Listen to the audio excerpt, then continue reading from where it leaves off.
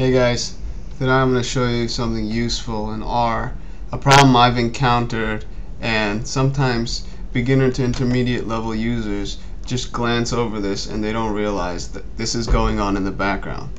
So upon opening up R, we get this screen, which we're all familiar with if you're watching this video.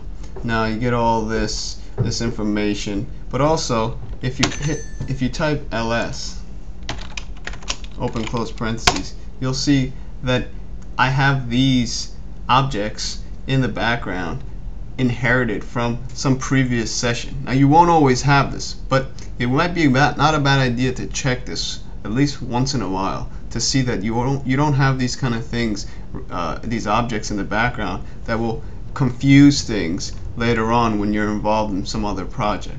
Okay, so the way to remove this and to wipe out the screen, kind of like a nice way I like to start out every R session, is to first check, and then if I see anything, just use the remove function with the list, hit enter, then check ls again, and you'll see that it's completely wiped out. So all those objects were wiped out. And then to start yourself off with a nice blank slate, a little bit of style, Control L will wipe the screen and you're good to go. Nothing in the background, nothing in the foreground, and you can work with a clear mind. I hope that was a little useful. Catch my videos, subscribe, comment, like, practice, practice, practice. See you later.